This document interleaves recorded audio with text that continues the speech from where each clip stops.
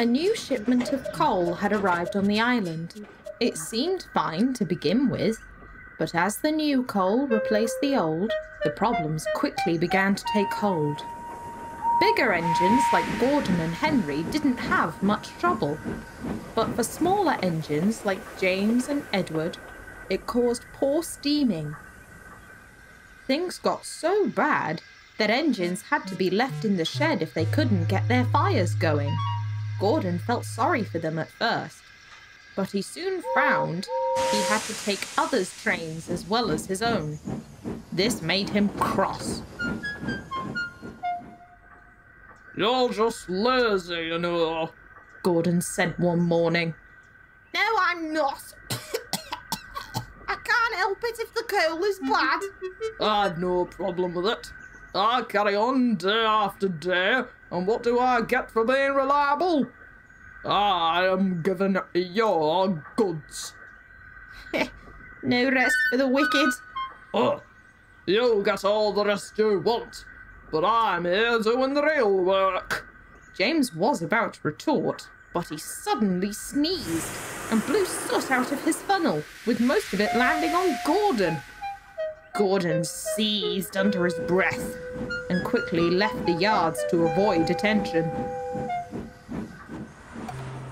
That day, the big engine had to take a slow goods train. He sulked all the way and was difficult to move as he shunted the trucks onto his train.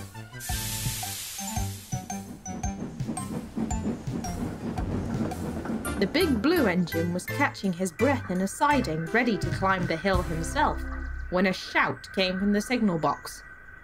"Edward's dropped his fire bars," cried the signalman. "You'll have to bring him the rest of the way." Now, look here, you know. I am not a rescue engine." He refused to move. His crew argued with him fiercely, and the signalman joined in too. All right. Golly. Gordon at last grumbled and gave in and set off.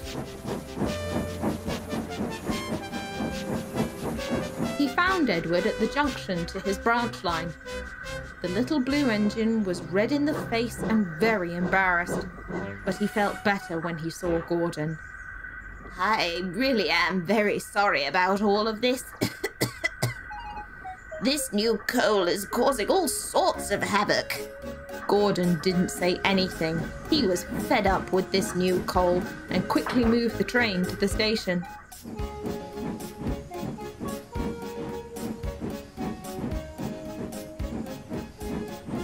The two arrived at the platform, and Edward smiled. "Thank you again for this." "Don't mention it," Gordon grunted. "Well," Edward started, "I should mention that this train needs to get to the big station." Gordon looked at Edward, then looked at his buffers, and finally heaved a long sigh. "Fine." Gordon moved Edward off the train and into the siding.